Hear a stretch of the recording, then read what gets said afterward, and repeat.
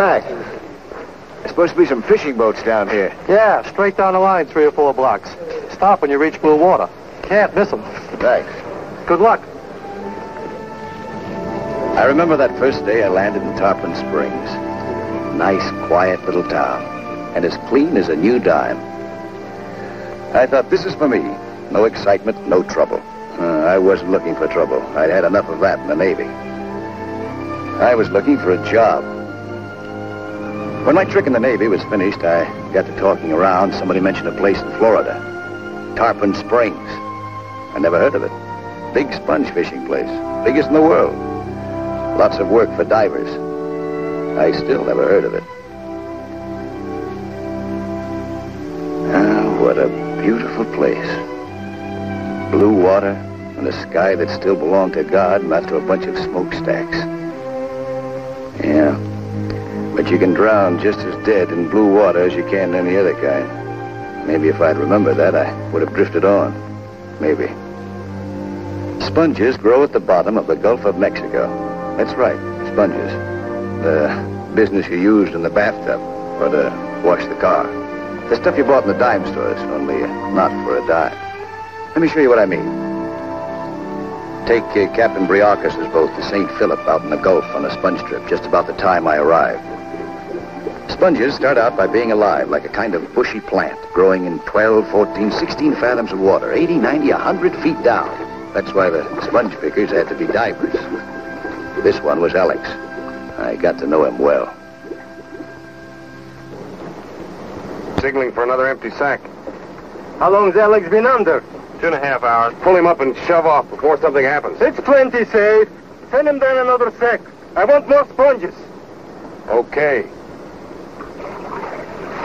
The diver's job was to keep filling the net sacks with sponges and getting them hauled up on deck. Or, if you were a guy like Captain Briacus, you had it easier. You could take time off when you wanted to feed the porpoises.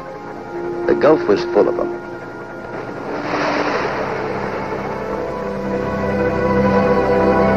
And there was always enough fish on board to make them jump for their dinner. I got to know Briacus, too. A hard, shrewd little character. Hated by his crews, but the best sponge boat skipper in the Gulf.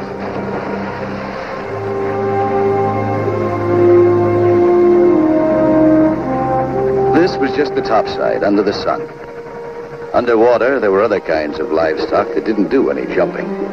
They went for another kind of bait. Giant turtle, grouper, sharks.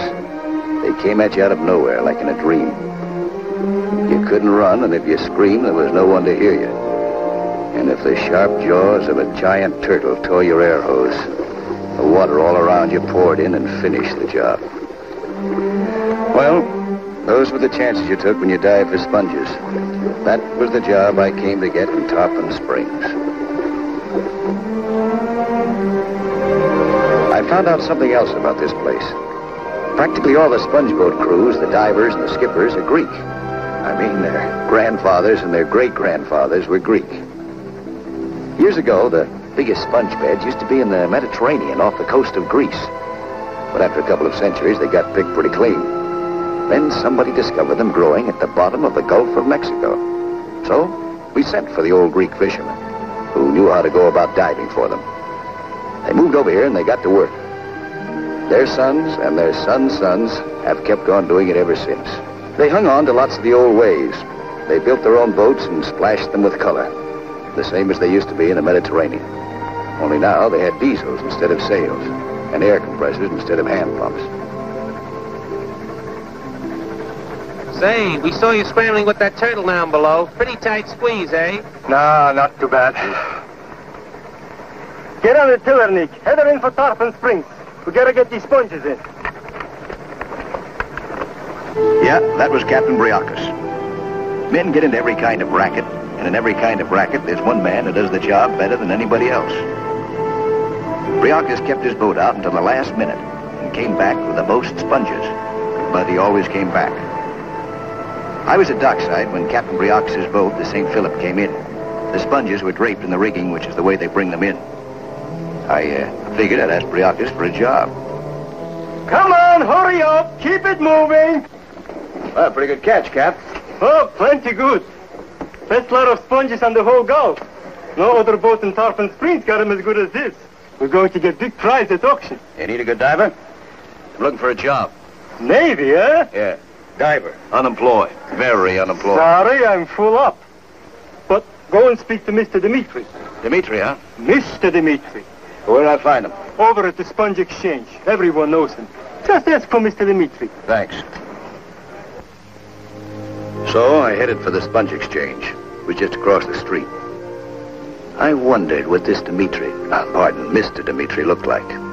It had to be the local big boy. There's one in every town.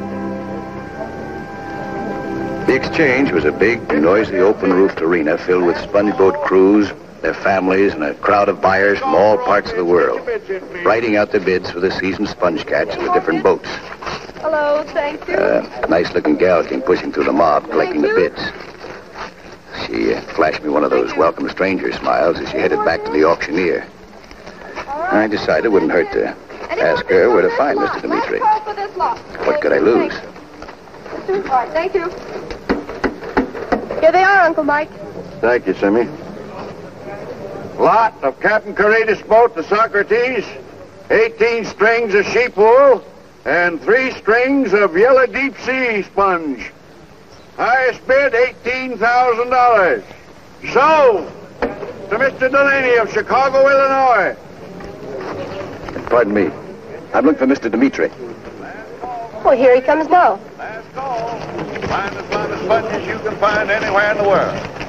Good morning, Mr. Dimitri. How's the auction going? Fine, just fine. This gentleman's waiting to see you. Yes? I'm Ray Douglas. I'm a deep sea diver. I'd like to take a crack at your sponge racket. What's the chances? You've had experience, huh? Well, not on sponges. Well, sponge diving is different. Same water. And maybe the Navy is raw. Smart fella, huh? Nothing to write home about.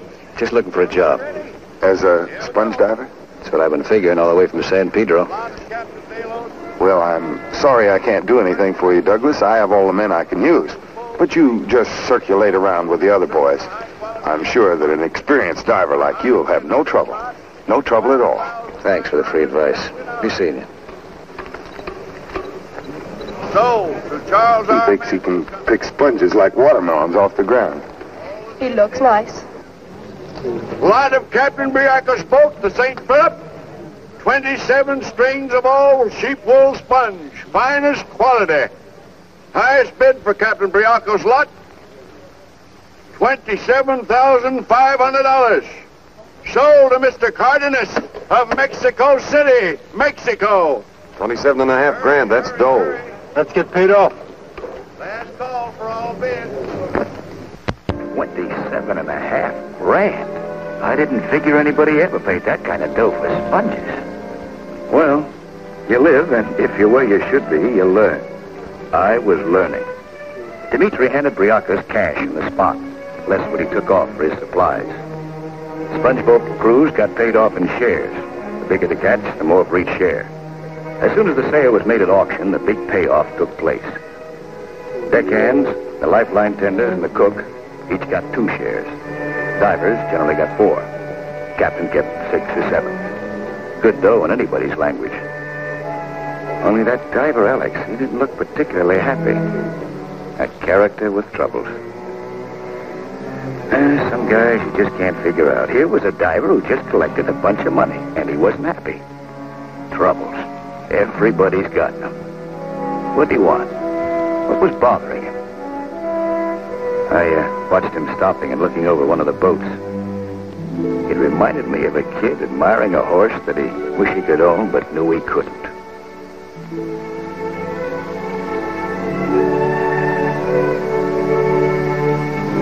Lot of Captain Athos boat, Calliope. 9 strings of wire and finger sponges. Ladies and gentlemen, this is a very small price. My highest bid for Captain Athos' lot is only $400. Does anybody care to raise this bid? Anybody? Sold to Mr. Bixler of St. Go check that sale, will you, sir? All right. Lot of Captain Poppers of the sponge boat. Mr. Dimitri, Yeah? our lot of sponges sold for a few $100, nothing. Yeah. We've had bad luck the last 2 trips, haven't you? I came in too soon. I was afraid to be late for the auction. I couldn't find the sponge beds at first. I walked the bottom of the sea for miles. You know me for a long time, Dimitri. I'm the oldest diver on the Gulf. Everyone knows me to be honest. What are you getting at? I don't got the money. Please, Dimitri, let me have my boat for one more trip. I'll pay back what I owe you and more. Pop, don't beg. He's not going to let us have it. Can't you see that? When a man is poor, he starves with pride, but when he is old, he has to beg. Maybe we can work out something. I'll tell you what I'll do. You go on running the boat just like you still owned it. I'll supply it. You run it. On shares. We can have it, George. You here, we can have our boat. How many shares? Oh, one share for your father, and I'll give you a share, too. One share? Only one share each? Sure. And I'm being generous. Listen, you're getting too old to dive, and kids like you are a dime a dozen. That's my proposition. He wants everything we've got, Pop. He's taking everything we've got. I'm not taking anything. Listen, I've done all the giving. I supplied your boat. If you can't pay the money you owe me, you got to give up your boat. Please, Dimitri, one share is no good. How can we live? I'm still good diver like always. Ask Briacos or Johnny or Nick. Yeah. You asked them for a job, too. Come on, Pop. The boat is still mine, Dimitri. I can sell it. Well, go right ahead. But don't forget to pay me the money you owe me. Who will give me work? An old man. They will say, he used to be captain of his own boat. What have I done wrong? Nothing, Pop. Nothing.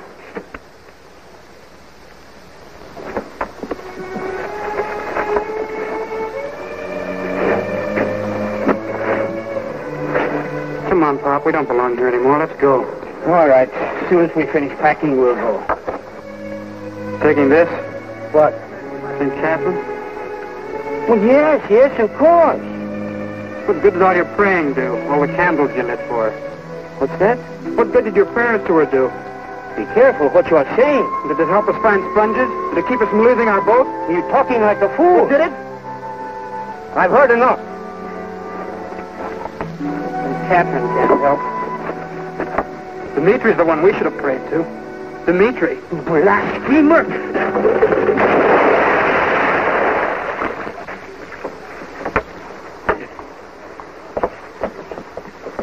Beg St. Catherine to forgive you? I won't. Pray to St. Catherine? No. When you do wrong, you have to be punished. Okay, Pop. I'll beg her. Let me up.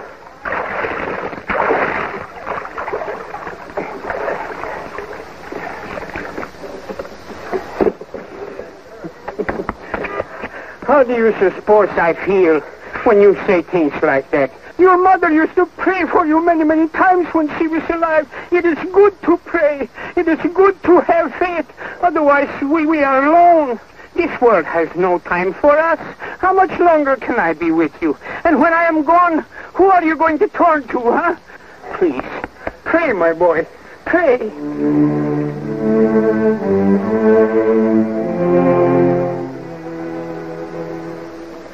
Forgive me, St. Catherine. Save us from the evil one. Deliver us from skunks like Dimitri. Oh, that last part, that wasn't necessary. St. Catherine ought to be told about things like that, Pop. Everybody else knows it. Maybe. Forgive my old man for being such a good guy. You are all wet. Do you want to catch cold?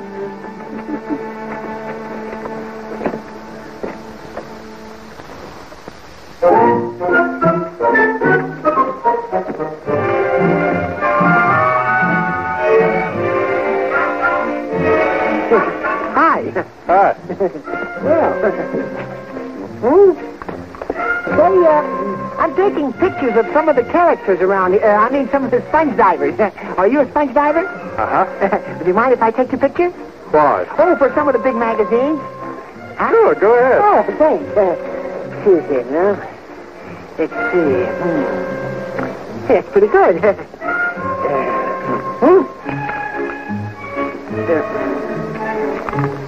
that's fine. Just like that. That's right. Oh, boy. Oh, now, hold it. Here we go now. Boy, is this going to be terrific. Just a minute. Maybe move a little to the starboard, or the port, or something. Yes, thanks. Here we go now. Yes. Big smile now. Here we go. Now hold it. Now hold it. Hold it.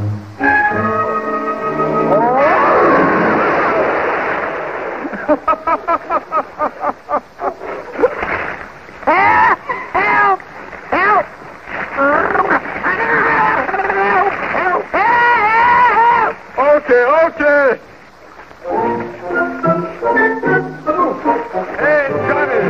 Hey, Johnny, give me a hand with this guy, will you?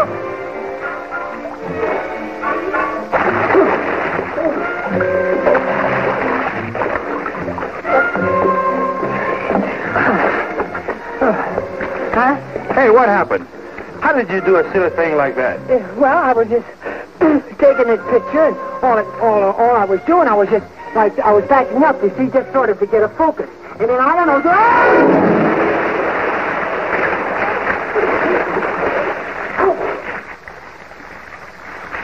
Pull yourself up. I'm in a hurry.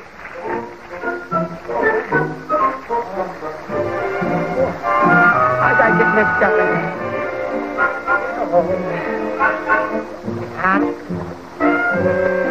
Come on, doggy, come on.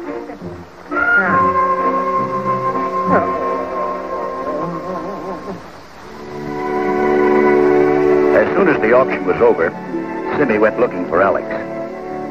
Sweethearts have their own secret meeting places. It's always been that way and always will be. Sometimes it's a park bench, or a patch of shady lawn, or a little spaghetti joint where Tony always saved the same table. In this case, it was one of those out-of-the-world lagoons, a private paradise. Maybe you had troubles when you got to a place like this, but this is where you left them. Yep, there was a no trespassing sign here. Only love and beauty could come in.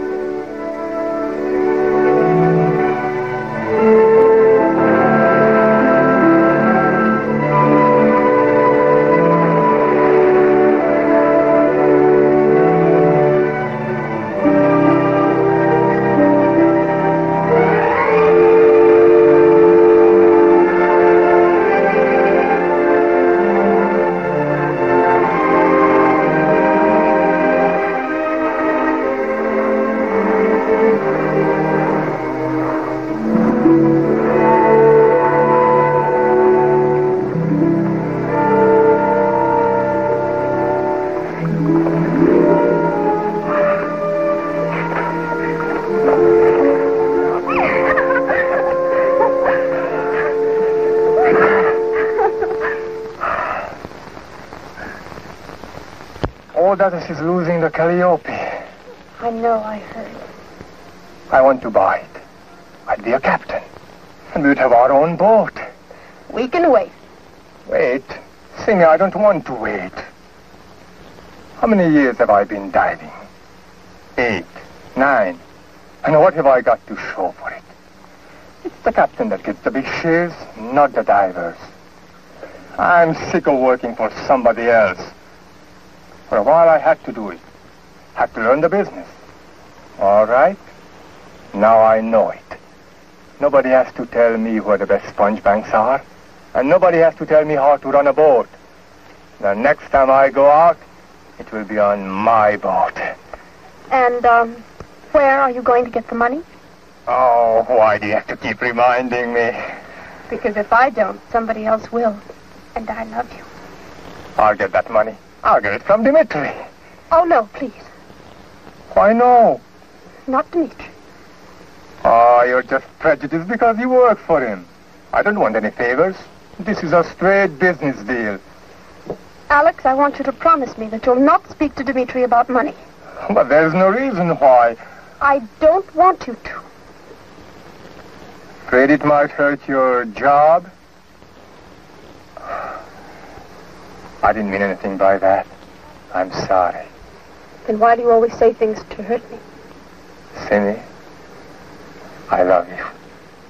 I'll figure out some way to get that money. Don't worry about it. And if Dimitri... All right. No more, I promise. Come on, let's go.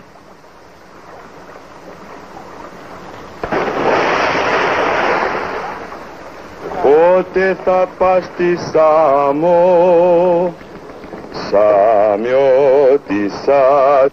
Pote tapasti samo. Your name Johnny? That's right. Some of the boys told me to talk to you. Sure. I'm looking for a job. Me too. Yeah? Yeah. The old man who owns this boat is losing it. Well, how about a beer? That's a good idea. Where do we go? Over that way. One guy without a job is a pain in the neck. Two guys without a job, and you've got time for a laugh. You still don't know where your next meal's coming from, but you can talk about it. Johnny knew this town, knew the divers, the kind of people that I wanted to know.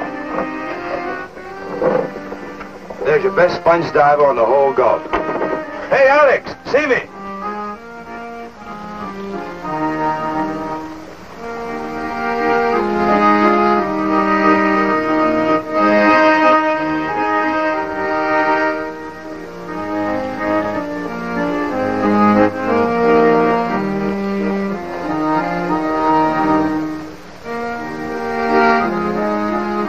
Douglas, meet Simi. Alex. How do you do? Hello. Alex here wants to be captain of his own boat. All he needs is the money. Yeah, if you're poor, you need it, and if you're rich, you want it. Well, Captain, when you're sailing? Right after Epiphany. He hasn't got a nickel and he's buying a boat. He hasn't got a boat and he's sailing. You're nuts. Sure. He admits it. How can you be in love with a guy like that? Another minute he has him go along with him as his first diver on a boat he hasn't got. I was just going to get around to that. You see? And you'll be fool enough to go with him. How can I refuse? He's my best friend. Johnny, you mean you'll go? That's wonderful. Now we're getting somewhere. You're hired. You're nuts, and I'm worse. Hey, he's looking for a job. You want to hire him? Sure. If I get the Calliope, you're on. Well, thanks. Well, Captain, I hate to remind you, but what about the money? You know, nothing happens without the money. I'm going to arrange for it. Where? Right over there. No. Shut up, Johnny. Hey, Dimitri, come over here. I got a deal for you.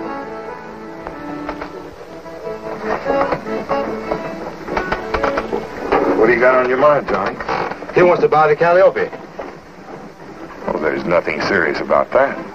Only he ain't got the money. Well, why didn't you ask me, Alex? I'd loan you the money. You know this sponge business. That's all the security I need. Well, Do you want it or don't you?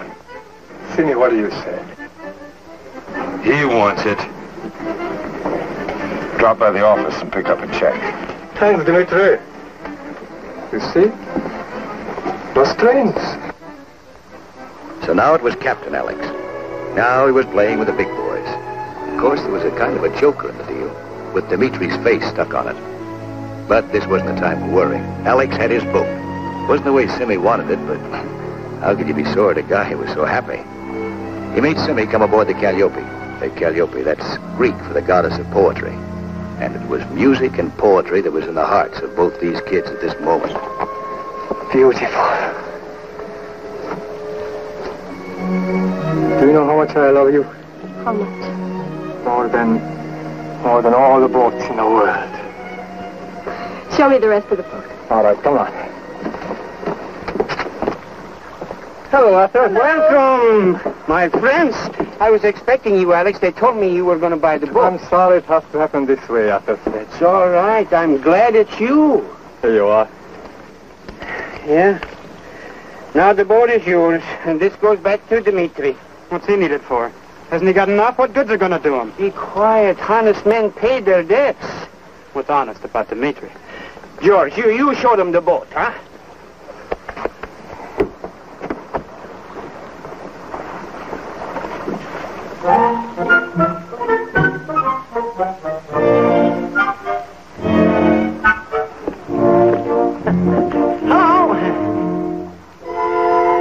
Say, I want to get some pictures of sponge divers in action on a boat out at sea.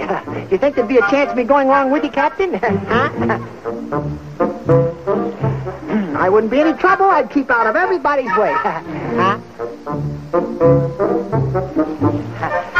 Oh, now, look, Captain, look. I gotta get some pictures of these sponge divers. Now, please, what do you say? No!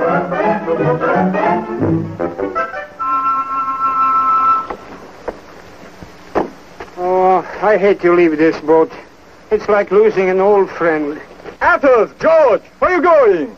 Come back here.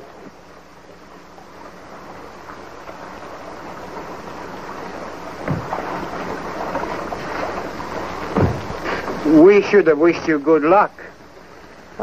I need some advice. Maybe you can help me. Well, sure, Alex, of course. How many men do I need for a crew? Oh, 6 or 7. That's what I thought. I've signed on. Johnny and a Navy diver, a new man. I need a couple more divers and some deckhands. I could sure use a good diver with lots of experience. I wouldn't care how old he was. And the deckhand could be young. Even a boy. I wouldn't mind. Please, don't say that, Alex. I'm an old man. No one on the whole Gulf would let me dive again. Well, you want to come with me? Do we? Pop, did you hear what he said? All right. We're sailing the morning after Epiphany. Be here early. I guess St. Catherine must have been listening, huh? Yes, she must have been listening.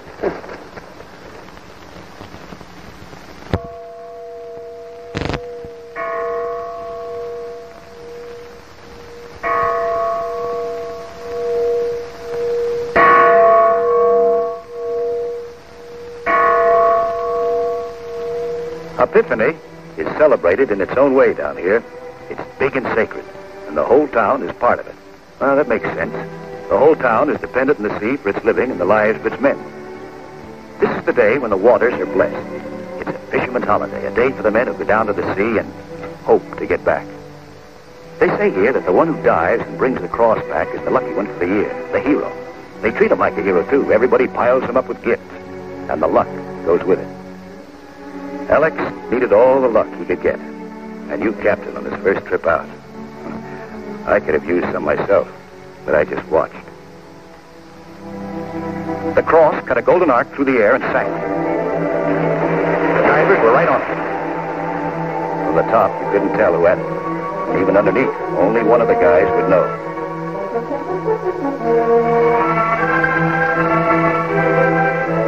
They were breaking for the surface. I got it! Alex has got the cross! They had faith down here. They believed. They didn't work alone. It was big, too big for any one of them alone. And this was the time when they showed they were all together.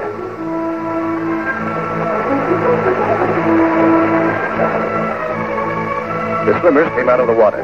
The Archbishop knew them all and prayed for them all, the winner and the losers. To every man who went down to the sea in ships, the sea was a friend or an enemy. Every man hoped it would be his friend. By tomorrow, most of them would be out in the Gulf. For most of them, this was their last day on shore. Some of them might never see it again. Win or lose, that's the way it has to be. It's all written down somewhere in a big book, and you can't fight it. And they could be right.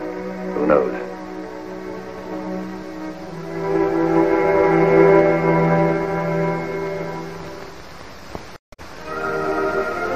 The Calliope was set to sail the next morning. Alex must have been on board all night, loading supplies. Johnny arrived first. It wasn't just talk anymore about Alex being a captain of his own boat. It was real. It was happening.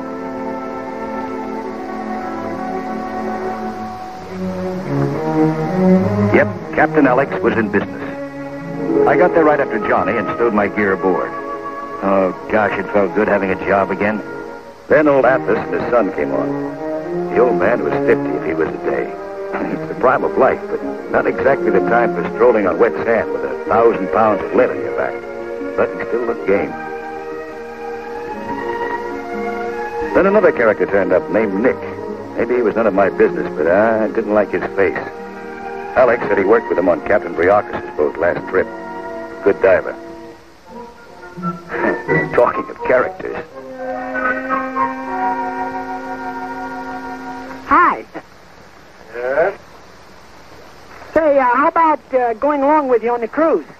What, you want to take pictures again? Oh, I'll do anything. No, huh? Wait a second. I could use the ship's cook. Can you cook? Can I cook? Oh, can I cook? I can cook better than I can take pictures. Can I cook? Fine. I'll tell you what. I'll sign you on as a cook. How's that? Oh, that's wonderful. Look, now I'll go home and get my stuff, see? And don't go away till I get back. I'll be right here. I'll be right back. Okay. Don't go away. What a character.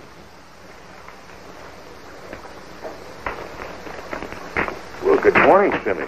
You act like you're in a hurry. I was just going to see someone. I'll be right back. See someone? Oh, yes, I remember. The Calliope's leaving this morning. I'll be just a little while. Oh, what's your hurry? You know how it is when a sponge boat's leaving. Always a delay at the last moment. But I think I better be going. Oh, you act nervous. Oh, I'm not nervous. Go on. I wouldn't want you to miss it. Dimitri was playing his own game, giving with one hand and taking with the other. There was I with dough, with power, but he wanted more. He wanted what he couldn't get. Simmy. Alex watched her running along the wharf, but she was too late. There's a time for a ship to sail, and a time for a woman to say goodbye. But there wasn't any time to wait. There wasn't any time.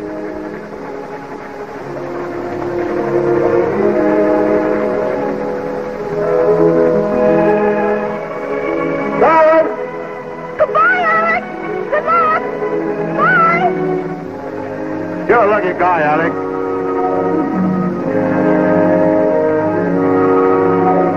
It all looked leisurely, us gliding down the bayou to the Gulf, but every sponge boat that went out on a race. The goal was to get a full load of sponges and make it back in time for the auction. We had about a month. Every sponge boat captain had his own ideas where the pickings were best. If you guessed wrong, you tried another spot. Sometimes, like old Athos, you could spend the whole month just poking around the Gulf, which is a kind of a roomy place, and come back with nothing. The only one who would have liked that to happen was Dimitri. I had a hunch he was hoping it would happen to Alex.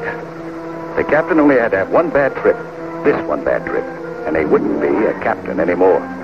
When we hit the Gulf, I went aloft. Up there by yourself, you got a feeling for all this bigness, all this beauty. The noise, the fuss, the jabber were gone. Alex was a diver ever since he was a kid.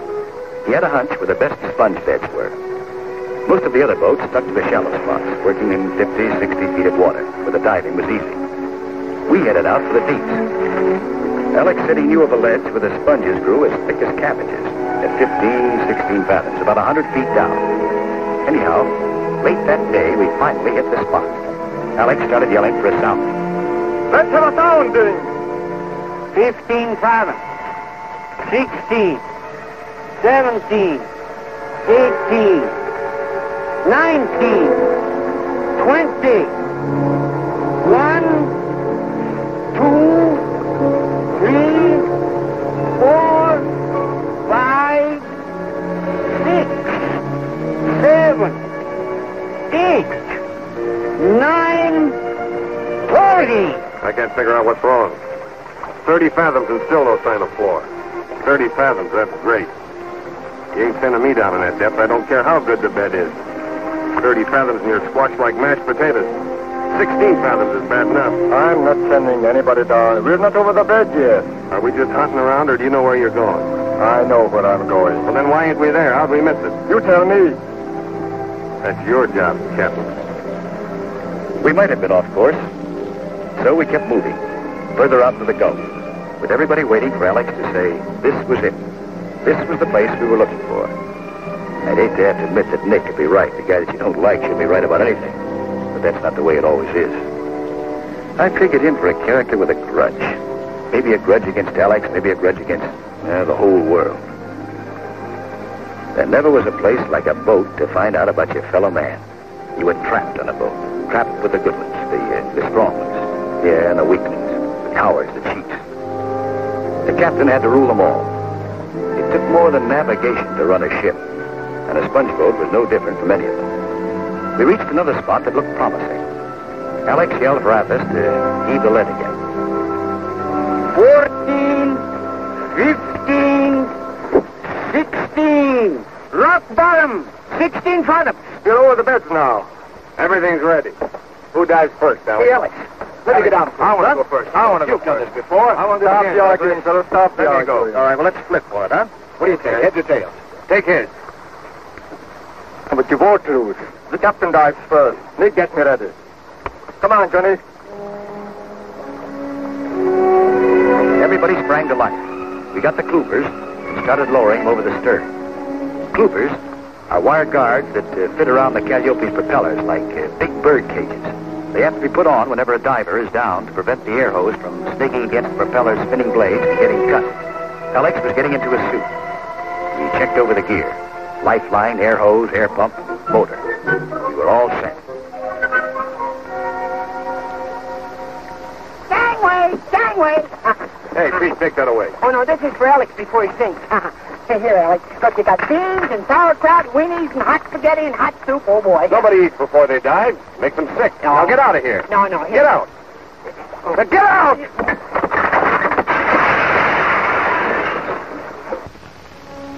Diving suits weren't tailored for lines. With a helmet on, the only part of the body in contact with the water are the hands. Rubber cuffs hug the wrists to keep the water from leaking in. You get fitted with a pair of shoes, soled and heeled with lead. The suit weighs about 200 pounds and about as comfortable as a suit of armor on a hot afternoon. Sometimes you stand on a platform and get lowered down. Sometimes you climb down a ladder. In a sponge boat, you jump. They had a saying down here, a diver for 2 years was a diver for life. The job is to make sure you live for those 2 years with something left over for the rest of your life. It was as beautiful as a fairyland. It could also be as dead as a grave. But the fascination of deep-sea diving, once it got you, it stuck forever. Man's a strange animal. Walking the earth ain't enough. He's got to beat the birds flying and take over the ocean, from top to bottom. You moved in a world of your own under the sea, a world where nothing ever made a sound. It was more than just silence. It was a heavy, walled-in stillness, like the silence of deafness. 100 feet over your head, the sun was shining. Your pals were breathing fresh air, watching the air hose, the helm, and the numbers in the air pump dial to see that you got what you needed to keep alive. But below, you move in shadows that have been there since the world began. In those shadows, things were living and growing and fighting. A world of beauty and danger. Weirdly shaped plants, monster fish, slow-witted without expression. The man-eater shark, the grouper, the octopus, the vicious moray eel with teeth like barbed wire, the deadly manta ray, gliding like an underwater vulture, with a tail like a scorpion. And your only weapon was a 4-pronged sponge hook and a sharp knife, and the brains of a man. Alex was groping along the bottom while we waited above.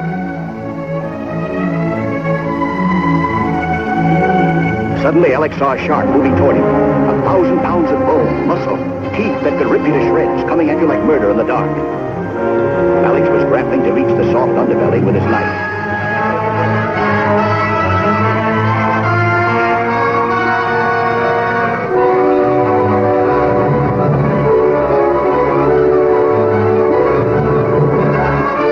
The shark swam off to let its wounds heal or to die in the shadows.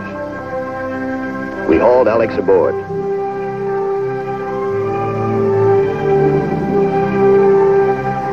We were all a pretty unhappy crew, and it looked like we were going to stay that way for quite a while. Well, like I said, you had to learn to take the good with the bad. You didn't have to like it, but you took it. Pete was a little unhappy too, but not about the same thing. Looks like he didn't like his own cooking. Hey, Pete! I'm as hungry as a wolf. Bring me a bowl of hot soup and some bacon and... Hey, Pete, what's the matter? Seasick? I'll get you something to eat, Alex.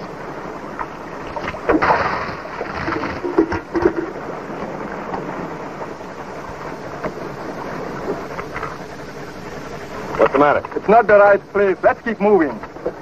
We're wasting time. If we miss the auction, we're stuck with the sponges under the next one. With no cash to buy supplies for the next trip. All right, we can't help that. Let's go. Where now? Straight out. Okay. It's your boat. I'll take over. All right.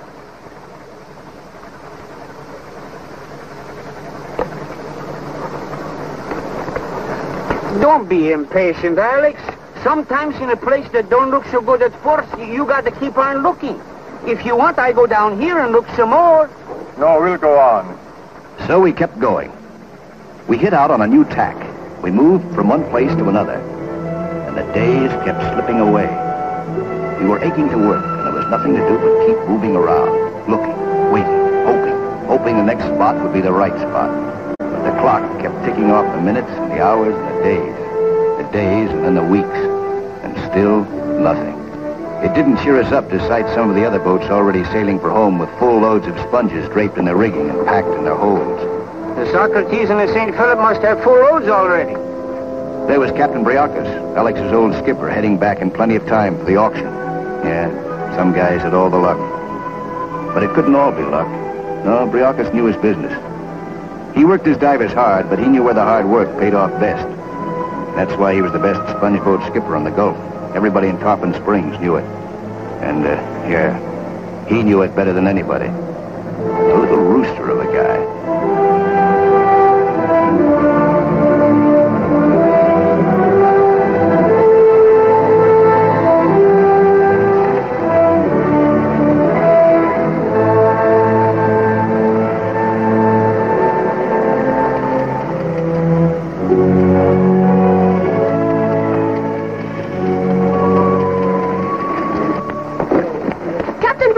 You're back. Got to leave some sponges in the Gulf for the other boats. Can't take everyone, eh? That's wonderful. Did you see the Calliope? Oh, we passed it yesterday. Is everything all right? Is it coming in? It was going the other way. The other way? Yeah, the other way.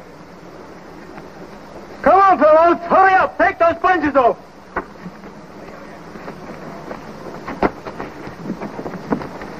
Captain Briacos and another boat just came in. Full loads already? They passed the Calliope. It was going the other way. Is Alex in trouble? He might be. If he doesn't find the bank, he'll come back with nothing. Well, then he'd lose his boat. Stop worrying, silly. This isn't the first time he's been out of a sponge boat. He can take care of himself. Now, here's a kid that's a good diver. A fine diver. So he isn't satisfied. Wants to be a captain. Yeah, Joe? Briacus wants to store the sponges in the clovers, Mike. You got the keys? Yeah, come on. Am I glad I only auction sponges and don't sell them? And do I worry? Make money for everybody except for me. Why do you keep telling yourself that he's going to have hard luck? He's a smart boy. He'll be all right. It might happen. Don't take the boat away from him, please. Well, he's not going to lose his boat. No matter what happens, you have nothing to worry about. You wait till he gets back. You're letting this get you. Maybe you're right. Sure. Now relax. And when he comes back, we'll talk about it if you want. And finally, we hit it. Right on the nose. A beautiful spot. It was only a few days before the auction, but we still had time to make it if everybody worked to the limit. Yep, it was a beautiful spot. It was like picking flowers in a meadow with a strong wind blowing against you and the rainbow fish floating by you like birds. Everybody worked, topside and below. There's nothing in the world like work. Sure, you hear plenty of guys talking about spending the rest of their lives doing nothing, so they can have it. Nah, you never saw a happier crew than we were now. They kept sending down the empty sacks, and we kept sending them up, filled. The sponges were all over the place, just waiting for us. Thousands of dollars worth of sunken treasure. Enough to buy out Dimitri. Enough for Alex, for Simmy, for old Atlas and George. More than enough for all of us. We worked from sunrise to sunset, as long as we could see, trying to beat out the clock that wouldn't stop moving against us. Our luck had changed. This is the way we wanted it.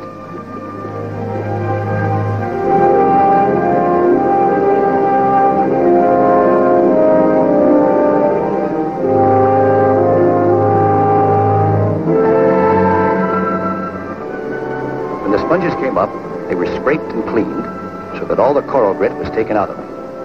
We worked and rested and worked. Everybody had his job.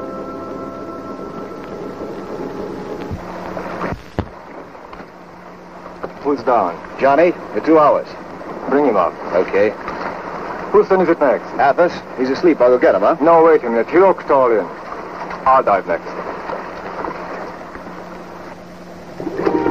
Johnny hit the surface and floated himself into the ladder hanging over the side of the Calliope.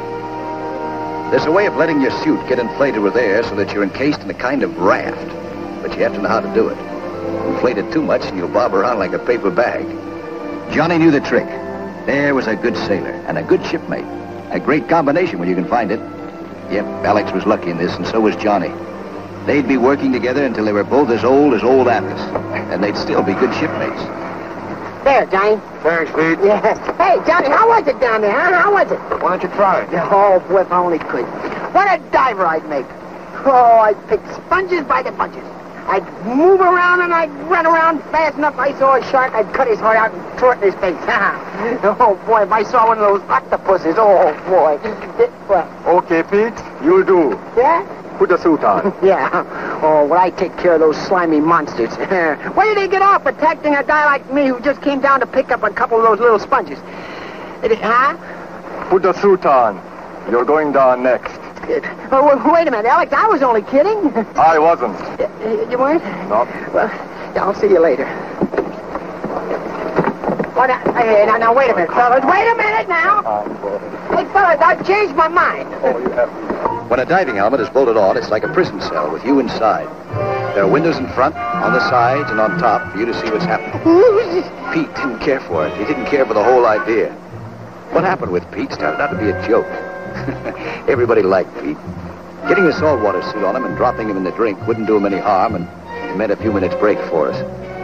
And maybe he'd be lucky to meet a mermaid. Guys like him often do. Okay, now we're going to move. Boy, we got you now. My friend, it was out, fellas. I don't think they got them others. Bring up one of those octopuses.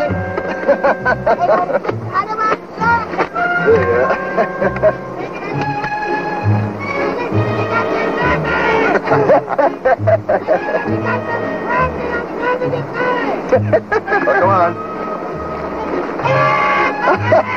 Come on. You ready? Come on. He was ready for his first dive. Once he got over the scare of being locked up in a suit, Pete was going to get a kick out of diving. Nick got the pressure up. Pete was still squawking when we finally pushed him over. Jumping into deep water is like a parachute jump in slow motion. Slow, very slow. But you never know what's slowly going to happen to you next. Think he'll be all right? Sure, he'll be all right. Well, we'll give him 10 minutes. Give him something to write home about. Right. When Pete reached the bottom, he tried getting up on his pins. It was more of a job than he figured on. What with the air hose and the lifeline crossing him up. But he kept trying. He began to like it. The fascination of being underwater began to get him.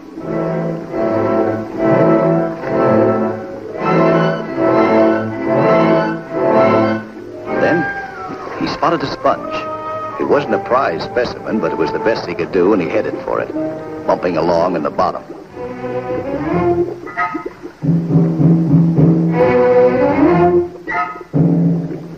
And finally he reached it and hooked it up. He grinned as he looked at it. A sponge worth $1 million to him, and $0.50 to anybody else. But it was all his. Then he kept going, looking to find more. We could make him out from the deck of the Calliope, crawling along like a crab. Suddenly, the air pressure took a nosedive. Inside his helmet, Pete started choking and yelling. Alex! The bubbles are stopping. What are you trying to do, kill him?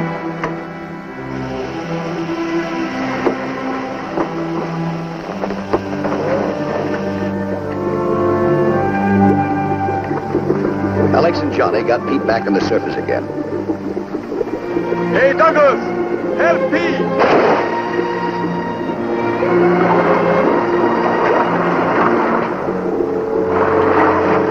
The joke that looked for a minute like a tragedy was over. We could give thanks for that. But what made the air pressure drop? How did that happen? I'm sorry, Pete. Something happened to the pump. How do you feel, boy? You all right, huh? Come on, you all right? What happened, huh?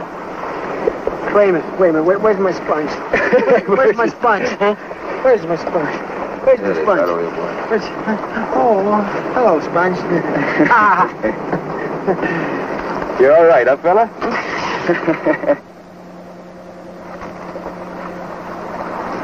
I suppose you guys haven't any idea how this happened. Not me. I didn't move from this spot. Oh, except for 2 or 3 minutes to get some oil. He was here the whole time. What are you trying? I don't want you fighting in my boat. Nick, go and clean the diving helmet.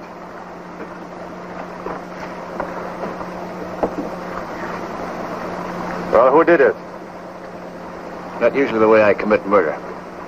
Okay, I didn't think it was you anyway. As soon as we get the pressure up again, you'll dive. Go and get ready. Yeah. Oh, well, we ought to make the auction now, huh, Nick? Yeah. Oh, boy, what a nice collection of bathroom furniture. Look at it.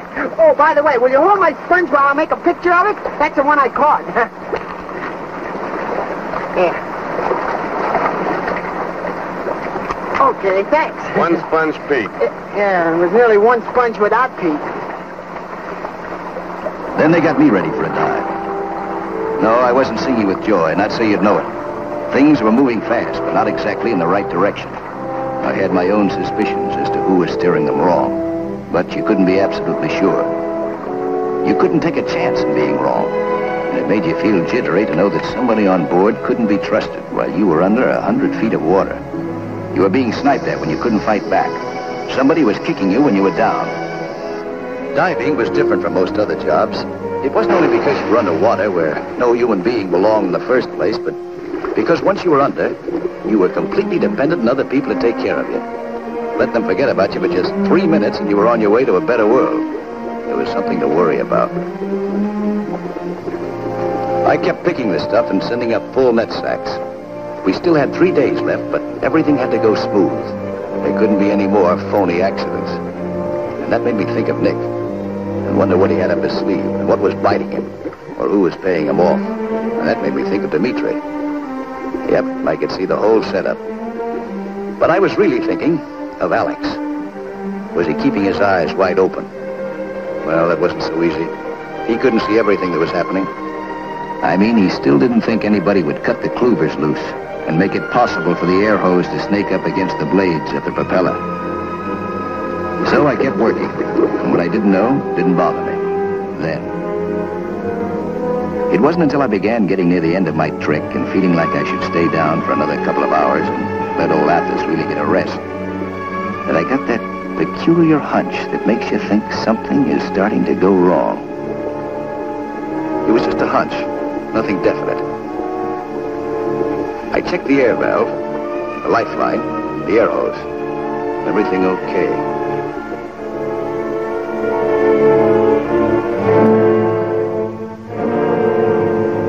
Douglas is doing all right. 5 sacks already. He's good. Try to get along with him, will you? I get along with everybody. The air valve inside the helmet stopped hissing. Or maybe I just thought so. Okay, so I was getting jittery. The whole world is full of fresh air, all free. I just wanted to be sure that I kept on getting my share of it. Anything wrong with that? I signaled the deck to haul me up. Up to sunshine and voices. Up to where you could fight and see who you were fighting.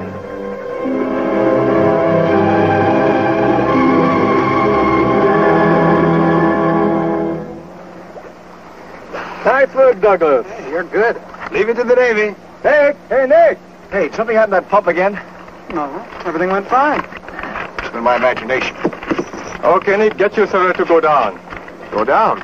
That's it. Get him ready. It's not my turn, it's the old man's. I don't want any changing turns on this trip. It's bad luck. Old Athos goes after you. Come on, come on. You're wasting time. Don't make no difference. I go if you want to, Alex. He's going. It's all yours. Oh, no, I don't go. I said you're going.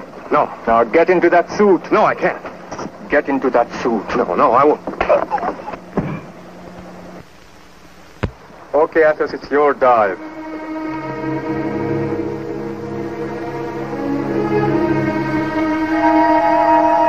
There you are, Alex. Here you are, Pop. Good luck. I'm going up top.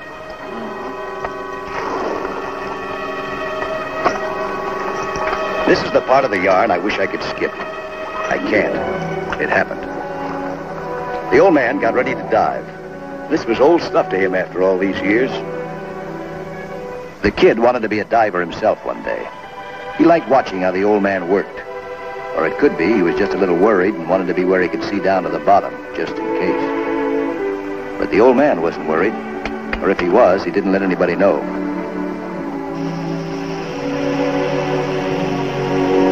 By all the rules, he should have been back in Tarpon Springs, sitting with the rest of the old-timers in a coffee house, smoking a pipe and spinning out the stories about the great old days. Somebody once said that the tragedy of old age is that you don't feel old. Athos was that kind of a tragedy.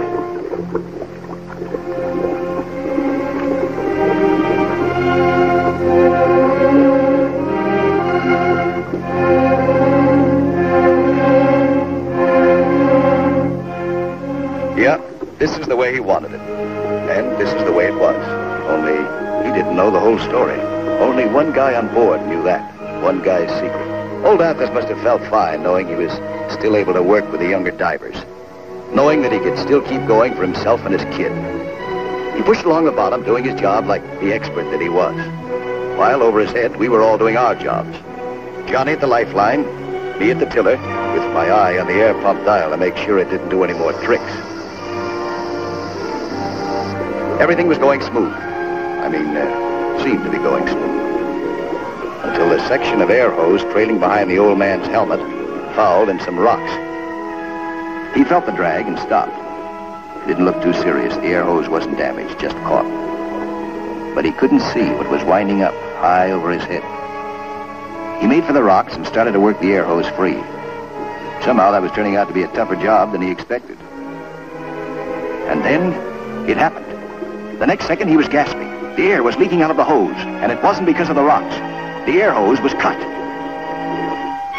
Maybe as young George died, he was remembering how his father once pushed him in the water to make him pray. But now it was his father who was praying for help. The old man was still struggling to unsnarl the air hose from the rocks so he could be hauled up, but he was losing strength. Then the kid reached the bottom and began making his way to his father. He only had, how much, say, 3 minutes underwater to reach his father, free the hose, and get back to the surface himself. 3 minutes to give for his father's life. The old man saw his son coming nearer. And then his joy turned to horror, because he saw something the kid couldn't see. He shouted in warning, but the shouts died inside his helmet. The kid kept swimming straight for it. And the next second, it was too late.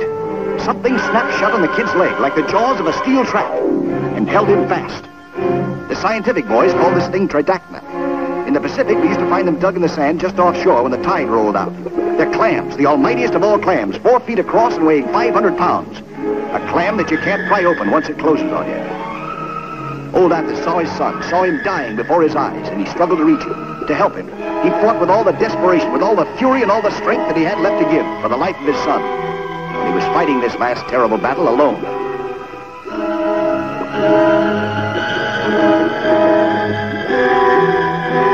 Then Alex died.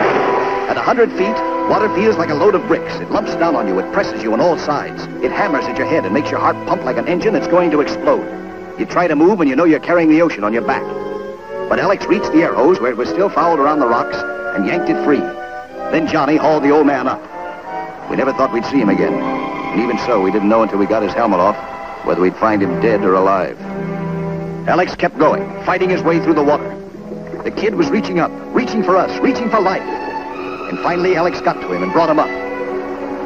We got him aboard.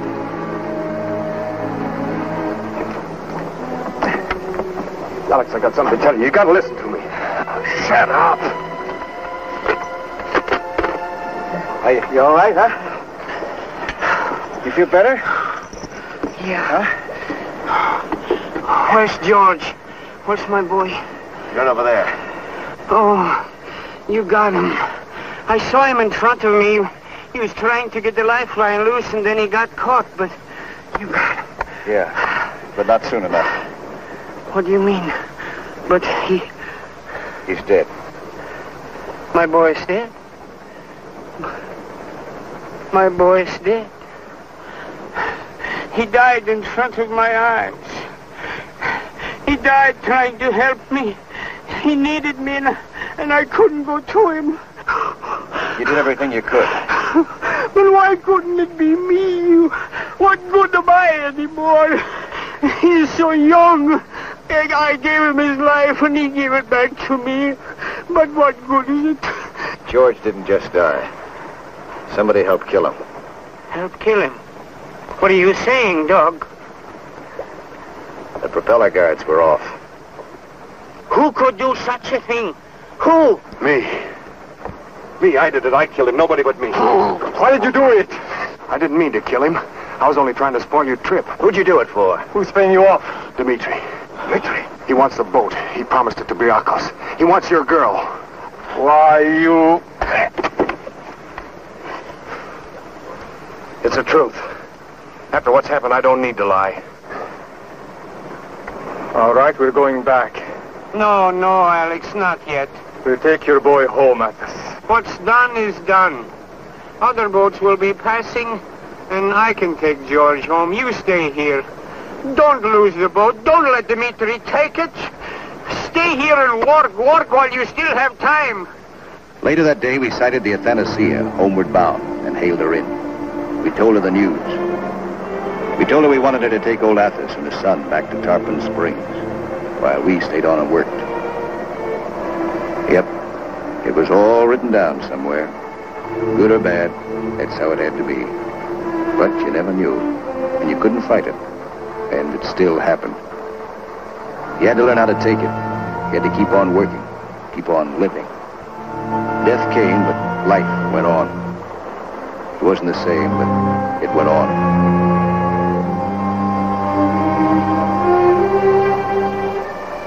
Then old Athos put his kid aboard. The kid who was older than any of us now. The kid who was taking his last trip home.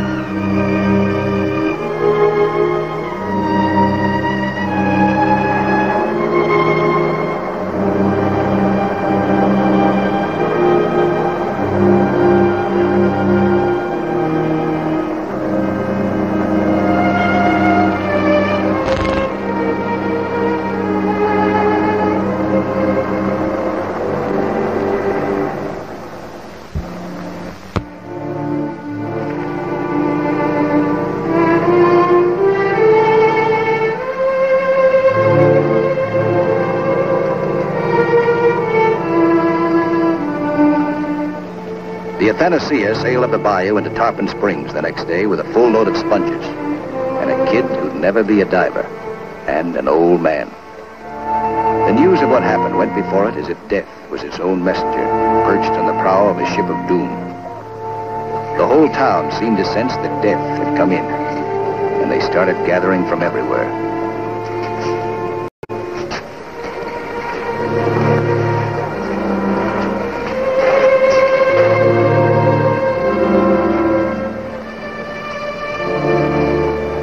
Old Athos got his son ashore. And then he stood. Not the meek little guy anymore, but a guy with the face of an avenging angel. Murderer.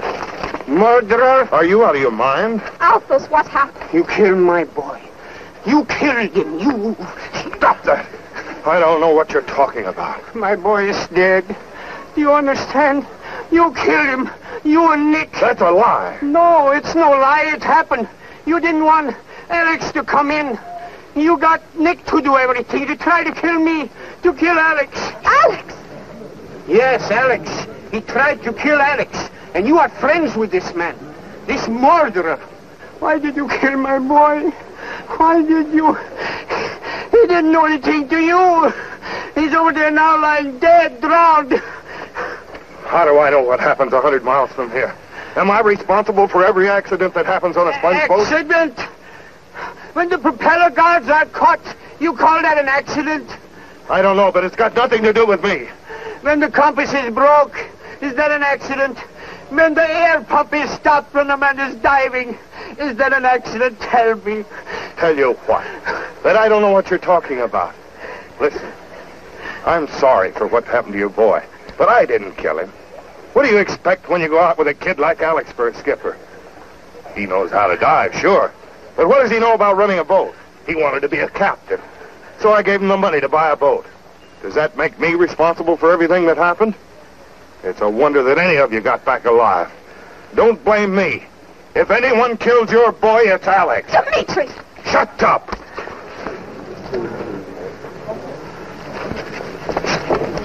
Alex. Please, Simmy, forgive an old man for being angry, but I know how it feels to lose something you love. I was afraid Alice was going to lose you, but I was wrong.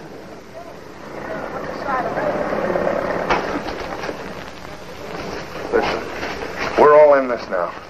That stupid Nick has botched up everything. What? I want you to get out there and bust up that calliope. I said get out there and bust up the calliope.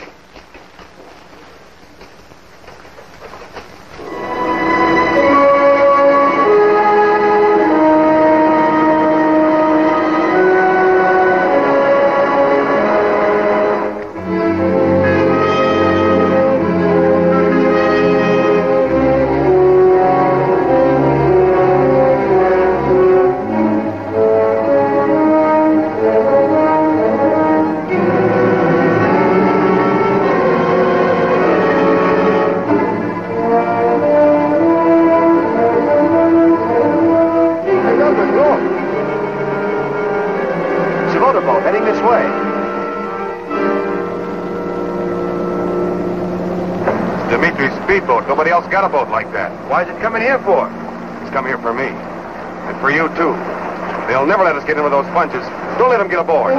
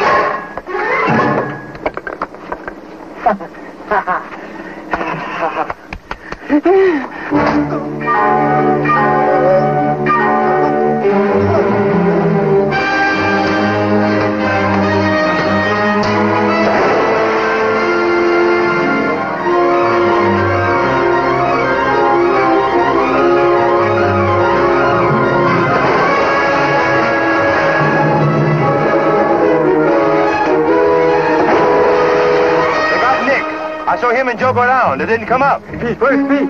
I don't know. Pete! Hey, Pete! Pete, keep going! Get to the action! How do you get it up?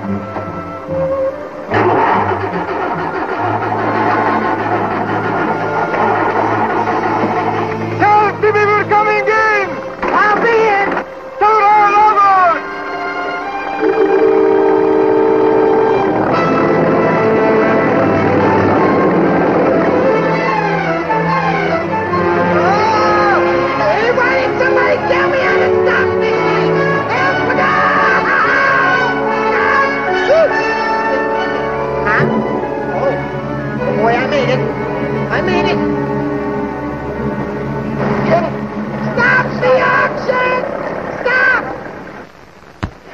Simmy. Alex is on his way in. You wait outside and watch for the Calliope and let me know just a minute it docks. I gotta slow up the auction. Oh, yeah, and Simmy. Yes? Let me see, there was something else. Oh, gee, you know it anyways. Oh, what, for goodness sakes? Well, he loves you. Oh, Pete! May I have your bids, please? Hurry, hurry. Last call. Everybody ready? Last call for all bids. Are all the bids in? Hold it, Mike. Alex will be here in a minute. You gotta hold the bidding till he gets here. That's impossible. All the bids are in. I can't delay any longer. Yeah, but- I'm sorry for Alex. You see, as long as I've got the bids, I've got to start. Yeah. I say as long as the bids are in my hand. Yeah, I know. I say as long as I'm holding the bids. I can't go. If the bids were not in my hand, I wouldn't have to. Here, give me back those bids. I can't do anything without those bids. No, I can't do. Don't try to shove me off of here. Say a speech. I say, don't push me. Speech. Ladies and gentlemen, I guess you're all here to buy sponges. But do any of you know the life history of a sponge? Huh? Oh, then I'll tell you. Is a sponge animal, vegetable, or mineral? Is it a he or a she? Does it have fun being a sponge? Huh? Oh. Those are the important questions people are asking about sponges. So, if you'll all be comfortable, I'll tell you.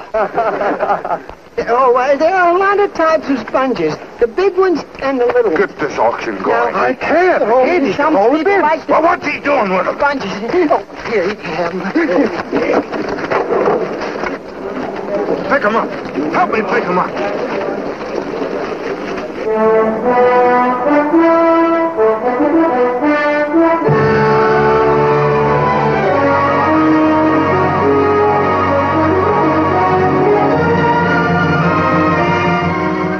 Here are the bids. Get started. All right. All right.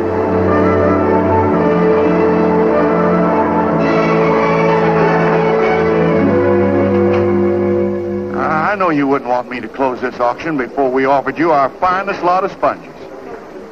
Another lot just came in. Captain Alex of the Calliope. All first-grade sheep-wool sponges from 16 fathoms. 32 strings of finest quality. Get your bids in, please. Last call for all bids. Write out your bids. Last call. Get your bids in. Get your bids in. Hurry, hurry. All bids in, please. This is the last lot. This will end the auction. Get your bids in to me, please. Let me have your bid. Okay, Mike. There goes Dimitri. Come on, let's go. Don't go away, folks. There's lots of time. Let me have your highest bids and make them high.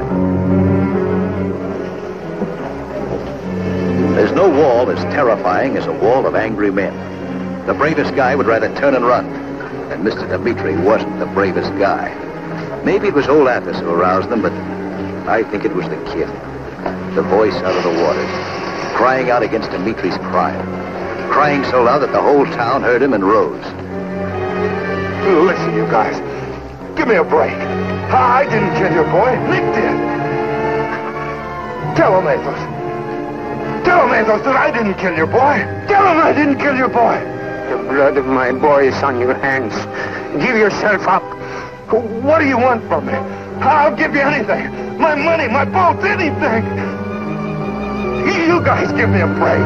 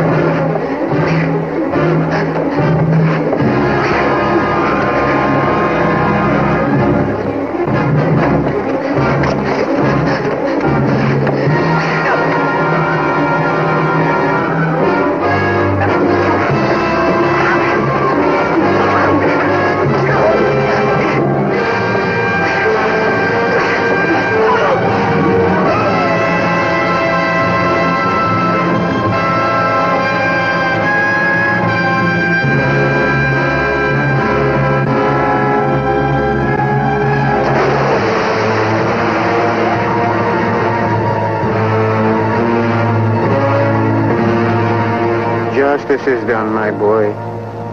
The justice won't bring you back.